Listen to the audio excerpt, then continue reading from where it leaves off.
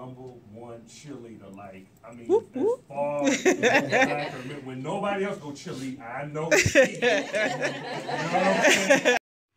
So, today I just wanted to kind of keep it real with y'all.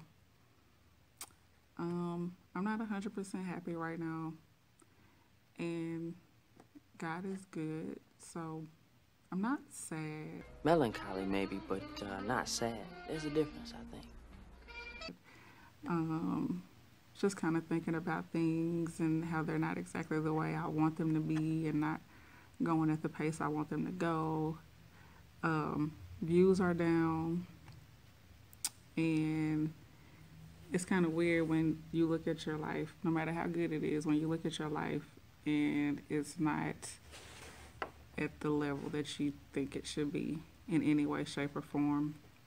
It gets to you sometimes, and just the monotony of it and just everything, just kind of, just little small challenges just kind of adding up, and, you know, not feeling like rah-rah, sis, boom, bye. And it's kind of weird because I always try to be positive on my vlogs and add some like joy and sunshine into everybody's day and into everybody's life.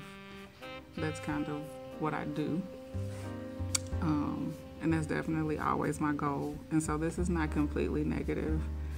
My main purpose in sharing with you that I am not like on top of the world right now is to remind you to always check on your cheerleaders, your strong friends that are always helpful and always happy and always strong. That's me. I'm like that. And I'm telling you, it's not always as easy as we make it look. And it's very, very important. I've said this before and on like Facebook posts, and I don't think people realize how near and dear it is to my heart that you always like people always think, well, maybe not always, but people more so think to check on people that are going through big problems in life, or, you know, as soon as a tragedy happens, like when it first happens or whatever the case may be, like people are always checking and helpful and how can I help you and this, that, and the third. But sometimes when people don't let on that they're hurting as much as they are, we forget the importance of still making sure they're okay. Always pray for, you know, people that seem like they have it all together, because a lot of times those are the people that are struggling the most. Send positive vibes, you know, some people don't believe in prayer, and then take practical steps to help, you know, giving your time, your energy, you know.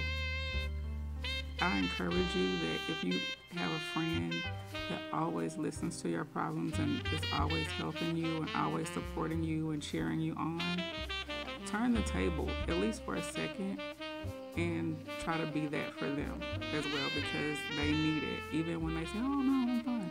If you ask them if they're okay and they go, oh yeah, I'm good, I'm fine, I'm okay, you know, ask again, you know, really think about it, and, you know, be as thoughtful as they are,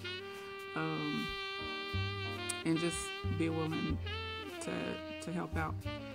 And that's pretty much all I have to say. I'm looking at my time. That's pretty much all I have to say, and thanks for watching.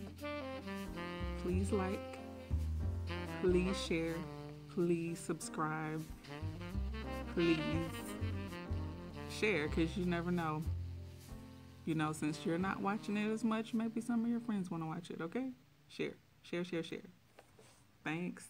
Bye.